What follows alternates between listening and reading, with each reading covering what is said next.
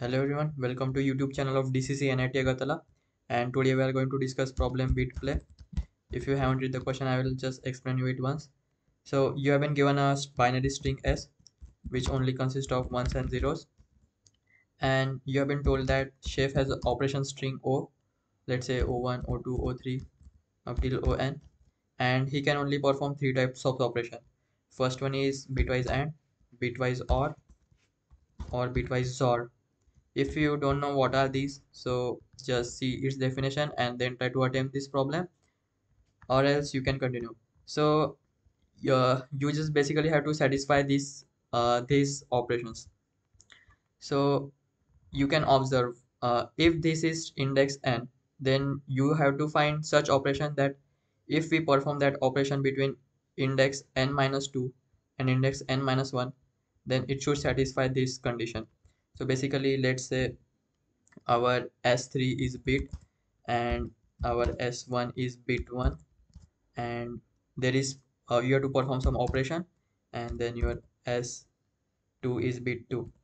So basically this is ith index, this is I minus 2th index, and this is I minus 1th index.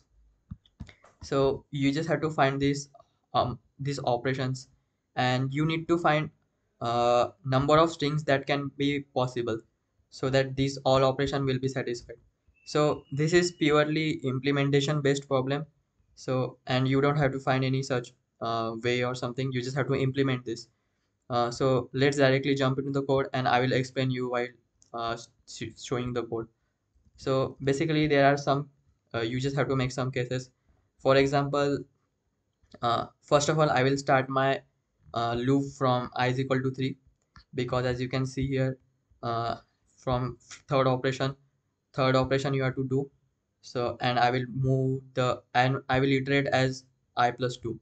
So yeah, and my index is zero based indexing, so I will uh, if I want I minus 2 index, so I will do I minus 3 here. So hopefully there will be no confusion for you.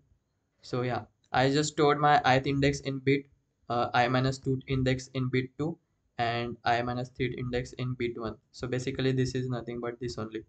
So there are few conditions, like let's say our bit 1 operation bit 2 bit. Let's say our bit 1 is not equal to bit 2. For example, our bit 1 can be 1 and bit 2 can be 0.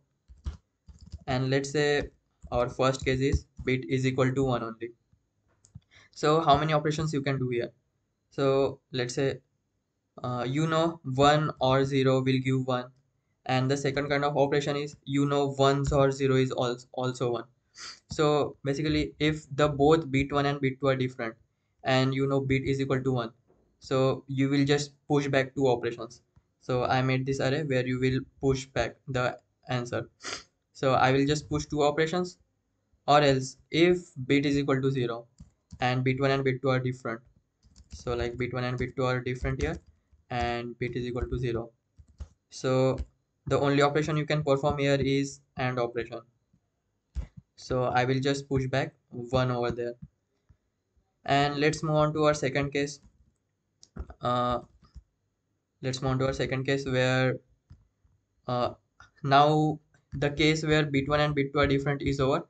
So we will move where bit 1 and bit 2 are same, and let's say our bit 1 is 1 and bit 2 is also 1, bit 2 is also 1, and then we will check if bit is 1. Well, then how many operations you can perform?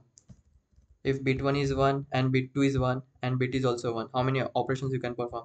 You can perform AND operation, you can also perform OR operation, but you cannot perform XOR operation, as in XOR operation both should be different to make it 1.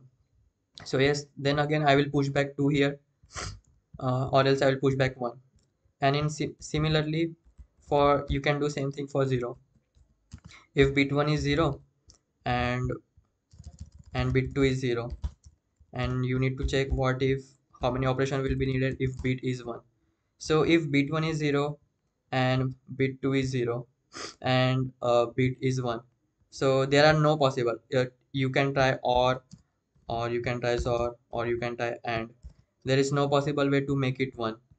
So I will just push back 0 over here, or else if it's 0, then you can perform all of the 3 operations. So I will push back 3, and my answer will be just multiplication of all of them, because you need to find the total number of possible strings. So yeah, you can just multiply all of them to get the answer.